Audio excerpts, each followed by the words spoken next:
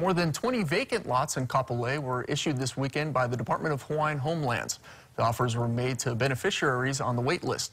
26 families pre-qualified for the 23 lots that are in the department's Ka'olua Kaha'i subdivision, located east of the Kapolei Parkway near the Salvation Army Center.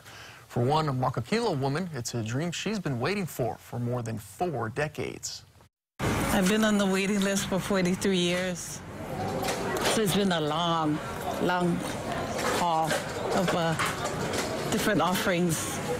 But we know this is the right timing for us because we've been waiting for owner builder in this area. Incredible. This was the 4th lot selection the development has held since June. It's also part of the 395 total they have planned for this year.